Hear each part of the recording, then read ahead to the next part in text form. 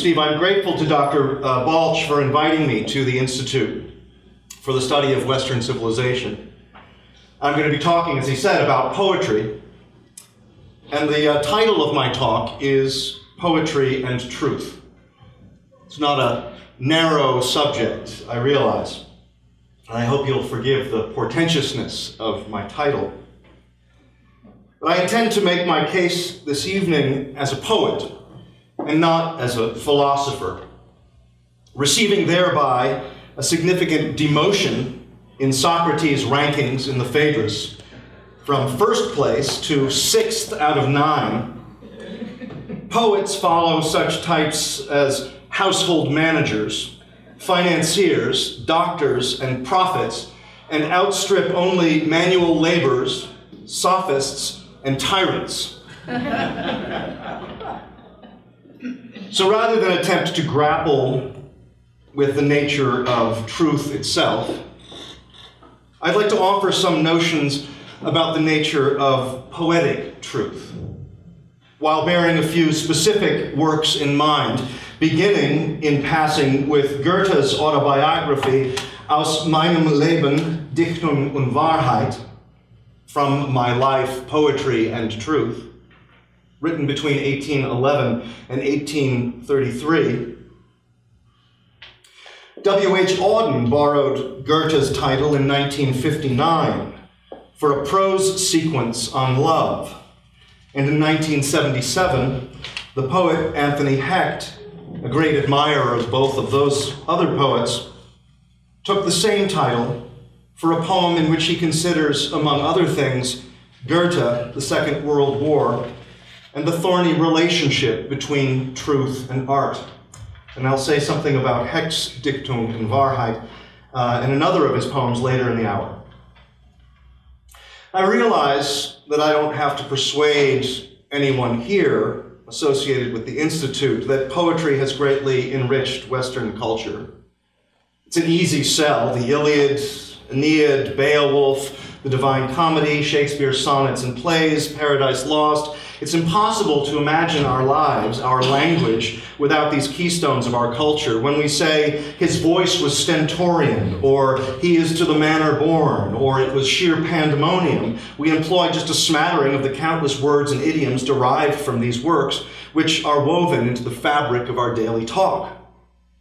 And of course, these works routinely speak to one another, like cousins sharing news of distant relations at a holiday dinner. One work elusively gossips about another work, a practice to which T.S. Eliot, with his footnote bedizened wasteland and its references to Dante, Shakespeare, Kyd, Nerval, Baudelaire, the Upanishads, etc., is rather a late comer. So keen is Shakespeare on the story of Dido, Queen of Carthage, for example, that he mentions her 4 times in The Tempest, twice in Titus Andronicus, and once each in The Merchant of Venice, Henry VI, Part 2, Antony and Cleopatra, Hamlet, and Romeo and Juliet.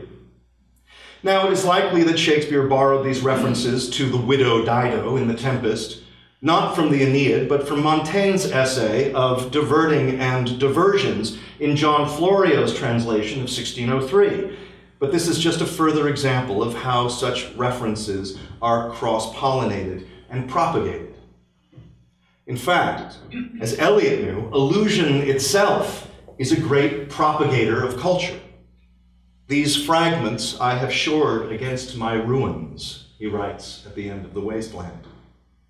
The story of Dido, for Shakespeare, is a liquid bit of cultural currency, known to all, a story that plays equally well in the upper stalls and down among the oyster shells. Hamlet himself enacts a similar bit of cultural recuperation, recalling for the players Aeneas' tale to Dido. Quote, the rugged Pyrrhus, he whose sable arms, black as his purpose, did the knight resemble when he lay couched in the ominous horse. From Timaeus the historian to Virgil to Montaigne to Shakespeare, as stories and references find their way through successive generations of writers, they are revised and revitalized. Allusion Someone plucking on the harp. This will come up actually in just a moment in the lecture. Allusion is one of the ways that poems mean. And both of the Hecht poems that we will look at in a moment are highly, almost exorbitantly elusive. So we love these great poems for the stories they tell us and for the history they contain. They give important information about who we are as a people, the roots of our customs, our words, our values, and our beliefs. They are roadmaps of our humanity. You will recall what James Joyce said about his novel Ulysses to Frank Budgeon as they were walking together along the Universitätsstraße in Zurich in 1918. "I want to give a picture of Dublin," Joyce said, "so complete that if the city one day suddenly disappeared from the earth, it could be reconstructed out of my book." And indeed, the novel follows the Blooms and Daedalus from street to street and from beach to bar to bedroom. But clearly, this kind of information is not all that is being communicated by a work of fiction or poetry. Could be argued that this sort of knowledge, the kind regularly imparted by a newspaper column or a search engine, is almost incidental to the real work of the poem, whose ultimate object, I would argue, is the education of the emotions. The poet Mark Strand, who died just this past November, once told Wallace Shawn, the dramatist, in a Paris Review interview that you don't read a poetry for the kind of truth that passes for truth in the workaday world. You don't read a poem to find out how to get to 24th Street. In other words, poetic truth does not inhere ultimately in the denotative language of the poem. For this, we have more effective means of communication: the instruction manual, the brochure, the travel guide, or the picture, or the public lecture. When Goethe takes poetry and truth as the title of his autobiography, what he is suggesting in part, I think, is that experience in a work of art may be rendered most clearly, and in a sense most truthfully, by attending to something beyond the verifiable facts. Fine, you might say, but doesn't art then become, as Jacques Maritain wrote, a world apart, closed, limited, absolute, not the apprehension of reality, but a replacement for reality, an illusion? This was a mote to trouble the mind's eye of Plato, who will have his say in just a minute. But first I want to offer a definition of poetry put forward by the poet Ivor Winters in his book Primitivism and Decadence in 1937. A poem, Winters wrote, is a statement in words about a human experience. So far, so good, yes? The statement, he's quick to add, that pays particular attention to the connotative or emotional charge of language. So now we all know where to find the denotative meaning of a word. We go to the dictionary. The connotative shades of a word, however, are harder to locate precisely. Let's take, just as an example, the word prison. The OAD reports originally the condition of being kept in captivity or confinement, forcible deprivation of personal liberty, imprisonment. Hence, now the usual sense, a place of incarceration. Clear, certainly, but a little dry. One could not say that this definition contains the complete meaning of the word. Connotation communicates the emotions associated with a human experience. When we attend to the connotative or associative charge of prison, we think of, say, Edgar Allan Poe's Pit and the Pendulum. A suffocating odor pervaded the prison. I panted, I gasped for breath. Or of Richard II in Pomfret Castle, only moments before his death. I have been studying how I may compare my prison where I live unto the world. And for because the world is populous, and here is not a creature but myself, I cannot do it. Or take Dante's Ugolino, who, after his children have succumbed one by one to starvation in their shared prison, gives in to his unspeakable hunger. Then fasting, he confesses, had more power than grief. Isolation, deprivation, darkness, threat.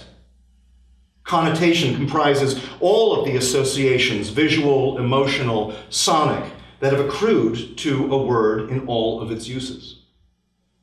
The job of the poet is to manage or marshal these emotional charges of language as precisely and as aptly as possible with regard to a human experience.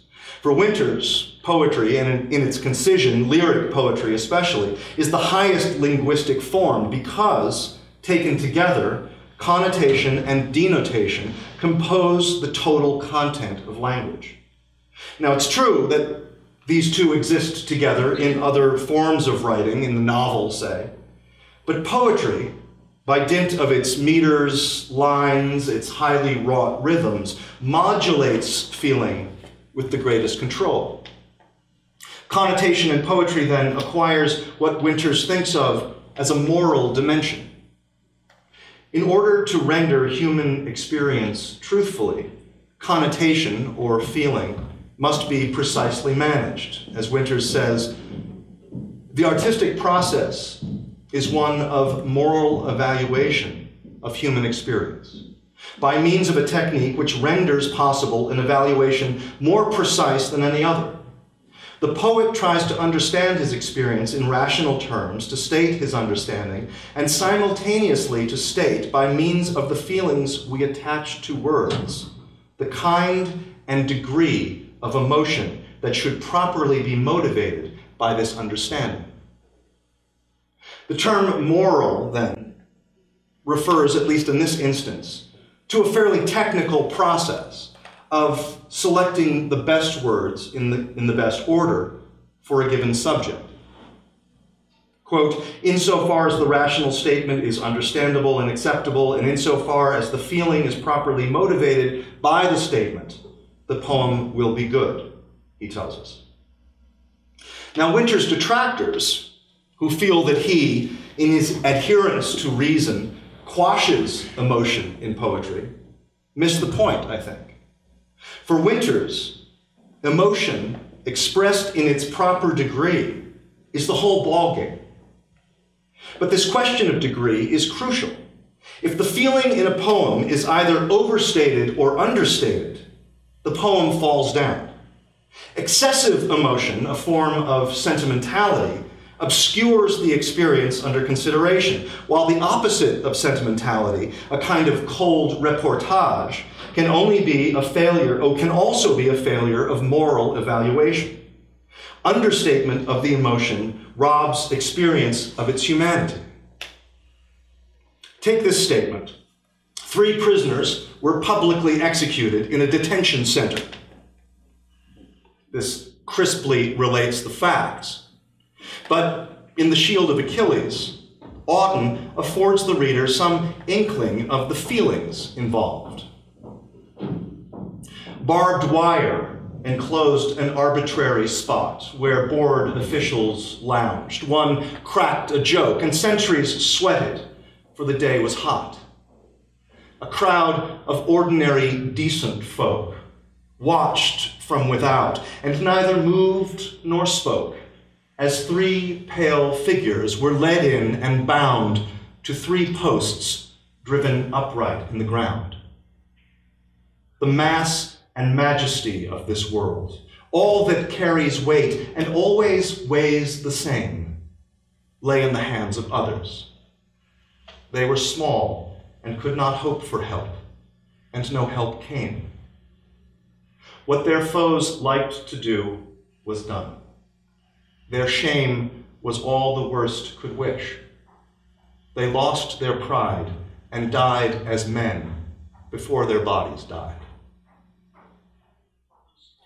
So we would not expect this sort of account from Anderson Cooper, but we should not accept anything less from our poets. As William Carlos Williams wrote famously, if somewhat blousily, in Asphodel, That Greeny Flower, it is difficult to get the news from poems. Yet men die miserably every day for lack of what is found there. But what exactly is found there? And could one possibly die from the lack of it? One of the things that we find there is song. From ancient times, poetry and music were a single expression. Biblical psalms take their name from the Greek to pull on a stringed instrument. The Greek word musiki denotes a combined expression of words, music, and dance. As H.T. Kirby Smith tells us, in the Greek rites, dance movements were coordinated with the audible part of the performance by lifting and clumping down on an enlarged shoe worn by a leader, or by raising and lowering of a staff.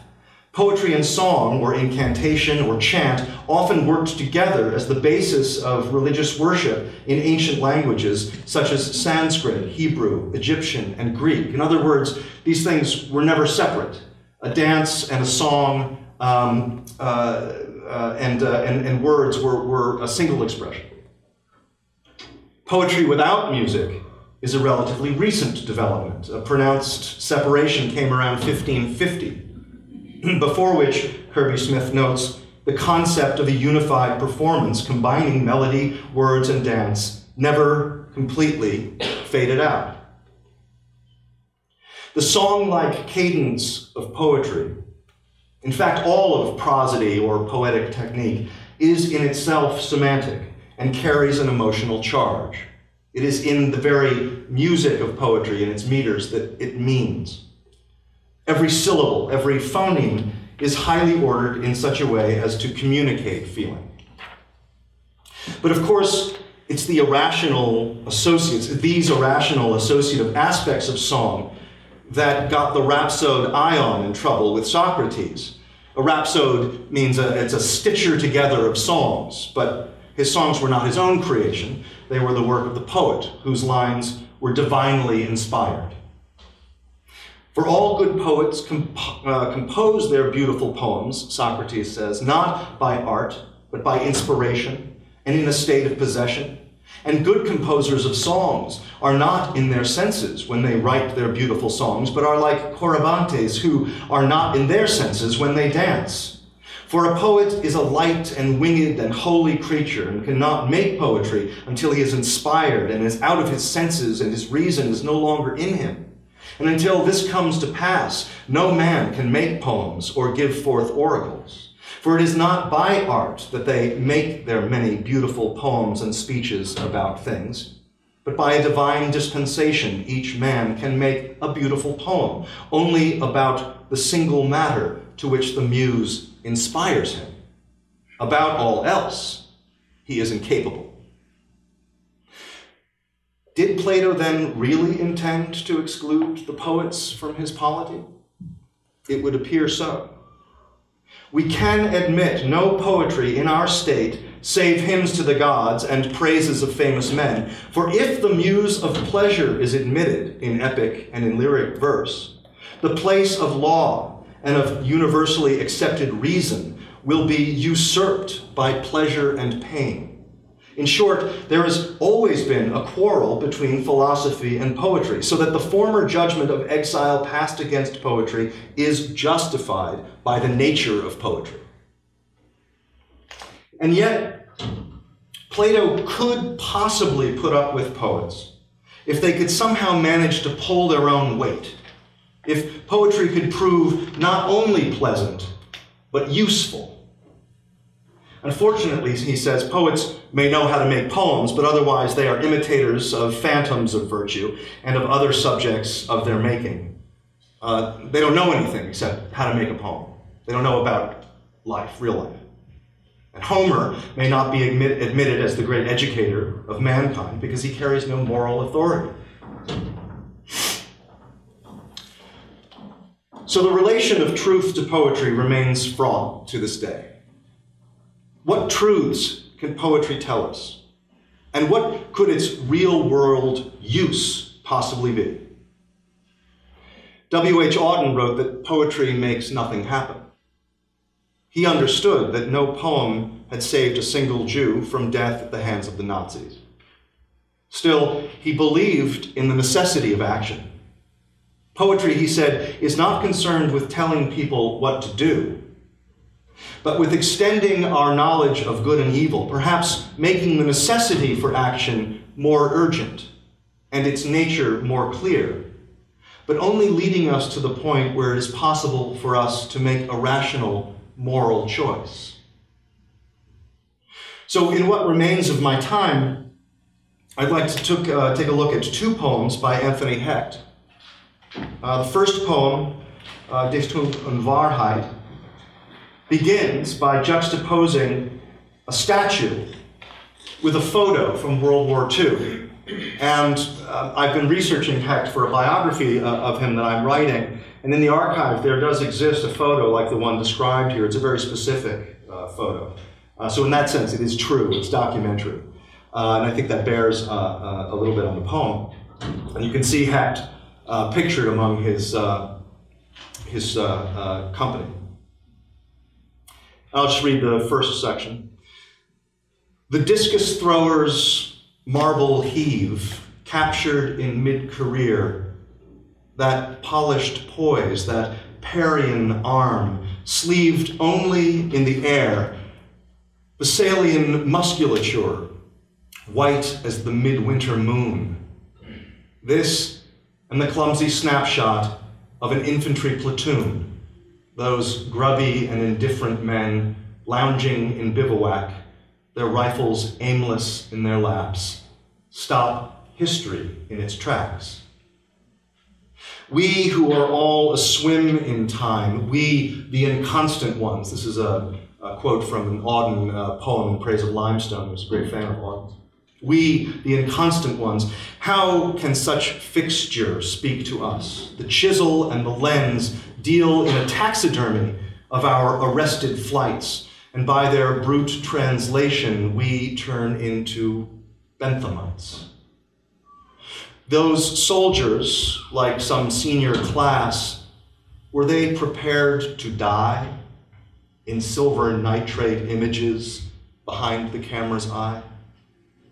It needs a Faust to animate the wan homunculus, construe the stark, unchanging text, winkle the likes of us out of a bleak geology that art has put to rest, and by a sacred discipline, give breath back to the past.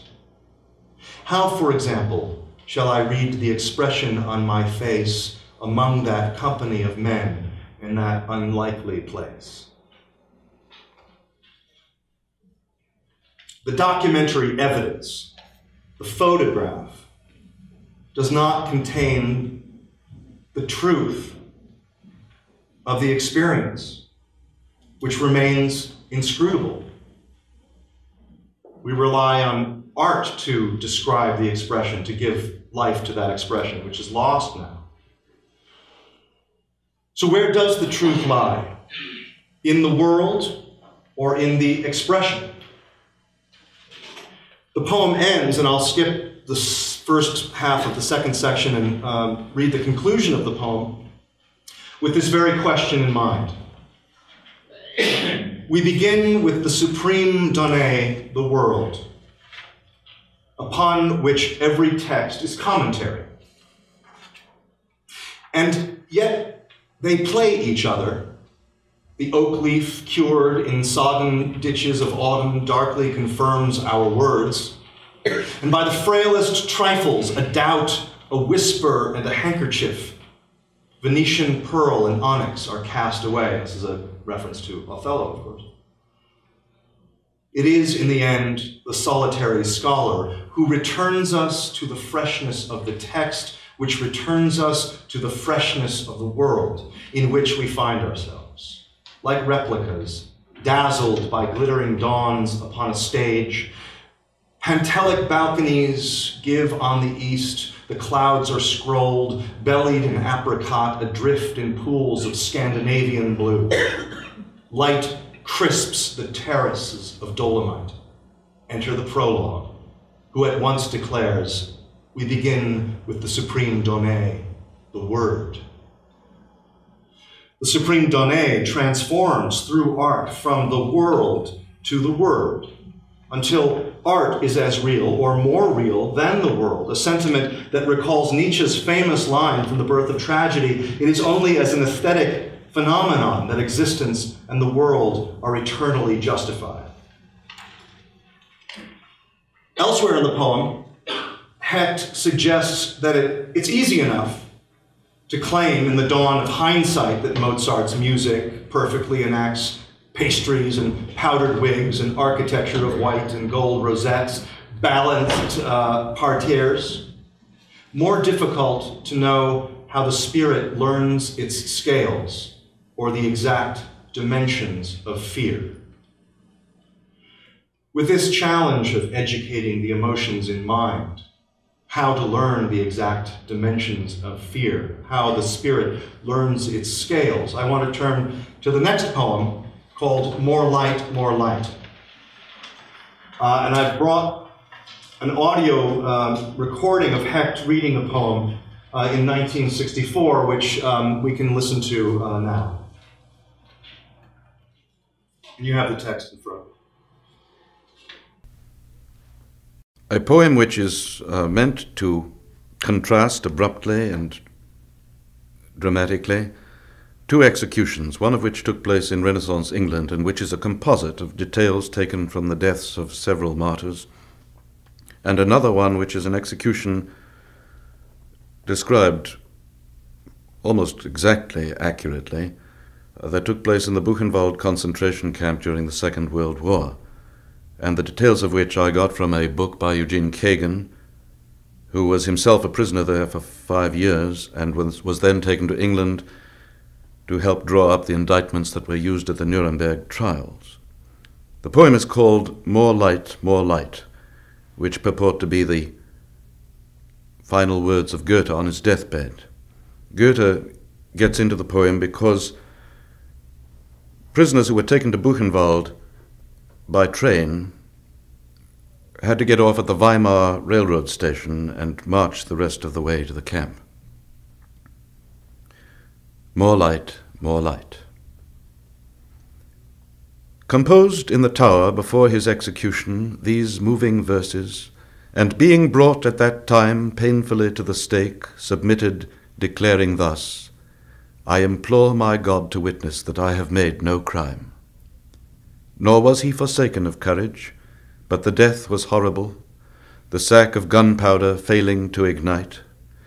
His legs were blistered sticks on which the black sap bubbled and burst as he howled for the kindly light. And that was but one, and by no means one of the worst, permitted at least his pitiful dignity, and such as were by made prayers in the name of Christ that shall judge all men, for his soul's tranquility. We move now to outside a German wood. 3 men are there commanded to dig a hole in which the 2 Jews are ordered to lie down and be buried alive by the 3rd, who is a Pole. Not light from the shrine at Weimar beyond the hill, nor light from heaven appeared, but he did refuse. A Luger settled back deeply in its glove. He was ordered to change places with the Jews. Much casual death had drained away their souls. The thick dirt mounted toward the quivering chin. When only the head was exposed, the order came to dig him out again and to get back in. No light in the blue Polish eye. When he finished, a riding boot packed down the earth. The Luger hovered lightly in its glove. He was shot in the belly and in 3 hours bled to death. No prayers or incense rose up in those hours, which grew to be years, and every day came mute ghosts from the ovens, sifting through crisp air, and settled upon his eyes in a black soot.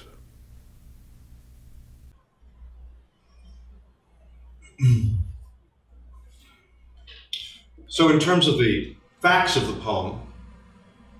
As Hecht explains, he was not a witness to this scene at Buchenwald. It was not true for him in that sense. The scene resonates very directly with his own life. Hecht's infantry company was among the liberators of Flossenburg concentration camp, very near Buchenwald. As he later explained in an interview, Flossenburg was both an extermination camp and a slave labor camp. This is Hecht talking now, where prisoners were made to manufacture Messerschmitts at a factory right within the perimeter of the camp. When we arrived, the SS personnel had of course fled. Prisoners were dying at a rate of 500 a day from typhus. Since I had the rudiments of French and German, I was appointed to interview such French prisoners as were well enough to speak, in the hope of securing evidence against those who ran the camp. Later, when some of these were captured, I presented them with the charges leveled against them, translating their denials or defenses back into French for the sake of their accusers, in an attempt to get to the bottom of what was done and who was responsible. The place, the suffering, the prisoners' accounts were beyond comprehension. For years after, I would wake shrieking. And in fact, the testimony that Hecht gathered was then later used at the trials at Dachau. How Hecht managed to preserve his sanity, how he managed to express his anguish to his family at that time, and how he began after the war the fraught process of recovery, which did not allow him to be free of quite a bad mental breakdown, treatment by Thorazine, and so with Thorazine. So he was, it was a struggle, as it was for men. But how he began to bounce back had a great deal to do with his love of Shakespeare. And as Hecht later told an audience at the Folger Library, Shakespeare Library in Washington, I had to leave college in mid-career to join the Army, and one of the few talismans I brought with me from civilian life to protect my spirit and sanity from the mindlessness of military training and overseas combat was a little paperback volume of Shakespeare's plays. So in his letters home, Hecht puts on a stoic, even jocular aspect, despite severe and chronic depression. On one occasion, he dashes off a quick postcard to his family with a few lines remembered from As You Like It. Sweet are the uses of adversity, which, like the toad, ugly and venomous, wears yet a precious jewel in his head. There is a marked paucity of jewels in my toad, but I continue to search, he writes. When in October 1944, Hecht was overcome by a fit of abysmal despair, he wrote to his own mother, Dorothea, the words Hamlet speaks to Gertrude. I have that within me which passeth show, these but the trappings and the suits of woe. And at the end of the war, reading Shakespeare helped bring the traumatized Hecht back to himself. I emerged from the war, he writes, sound, and if not sane, at least not stark, raving mad, to no one's astonishment more than my own. And the best index I think I had of the recovery of my balance, my humanity, remember that line, much casual death had drained away their souls? And my most valuable faculties was the gradual recovery of the pleasure of reading Shakespeare. That pleasure has continued and grown richer ever since. I like to believe it has had a subtle and strengthening influence on my own poetry. Of course, that's kind of a laugh because Shakespeare's everywhere in his poetry. Hecht's poetry about the war is filled with these echoes, particularly in poems in his Pulitzer Prize-winning collection, The Hard Hours, which includes this poem, More Light, More Light. King Lear, in particular, recurs throughout. In April 1978, he wrote to the critic Ashley Brown that the tragic vision of Lear is actually present in The Hard Hours in the final part of Rites and Ceremonies. He quotes from Lear, "None does offend, none, I say, none." Lear, he tells Brown, also lurks in the interstices of other poems, such as Behold the Lilies of the Field, Bird Watchers of America, perhaps elsewhere, he says. And certainly one could add poems such as Third Avenue in Sunlight, one of his better-known poems, and importantly, More Light, More Light. So King Lear is perhaps the most complete statement of negation that we have in English. Just run through some of the lines in your head. Nothing will come of nothing. Never, never, never, never, never. They could not, would not do it. No, no, no, no. Come, let's away to prison. No, no, no life. Like so much of Lear, Hecht's poem proceeds through negation. The first no occurs early on in the Elizabethan section, placed in the mouth of the martyr who has made no crime. Then, accompanying the first nor, comes another echo from Lear. The word howl repeats Lear's howl at the death of Cordelia. The second scene in the poem constitutes a tightly woven pattern of negatives. Goethe's emphatic dying words, more light, become not light from the shrine at Weimar beyond the hill. Nor light from heaven appeared. But he did refuse. A Luger settled back deeply in its glove. He was ordered to change places with the Jews. And then 2 stanzas later, no light in the blue Polish eye. When he finished, a riding boot packed down the earth. The Luger hovered lightly in its glove. He was shot in the belly and in 3 hours bled to death. The final image, again with an echo of Lear, is of sightless eyes. And every day came mute ghosts from the ovens, sifting through crisp air, and settled upon his eyes in a black soot. The survivors of the camps, as Hecht himself witnessed, were naked, skeletal, their yellowed skin stretched over bony frames. As one soldier from C Company reported, many had died with their eyes wide open, staring into space, as if they were seeing over and over again all of the torture the Germans had put them through, their mouths open, gasping for the last breath that might keep them alive. When a prisoner died, one of his fellows would carry his body to the stack of bodies beside the incinerator. The smell, this soldier reported, was unimaginable. Raised in a largely secular household, Hecht's experience of Judaism, a source of childhood shame in a climate of genteel anti-Semitism, changed significantly, profoundly after the war. Quote, in time I came to feel an awed reverence for what the Jews of Europe had undergone, a sense of marvel at the hideousness of what they had been forced to endure. I came to feel that it was important to be worthy of their sacrifices, to justify my survival in the face of their misery and extinction. And slowly I began to shed my shame at being Jewish. As the poem reminds us through allusion, the scene takes place in the land of Goethe, the great man of Europe, an epitome of German culture, whose house became, after his death, a shrine for the hordes of his admirers. It was also the land of Hecht's own great-grandparents. If the poem has a use, in the sense that Plato intends, then perhaps it is that those mute ghosts from the ovens are not entirely silenced. Through Hecht's poem, they instruct our emotions. To adopt Auden's formulation, they extend our knowledge of good and evil, clarifying the nature of action and leading us to a point where we can make a rational, moral choice. Thank you.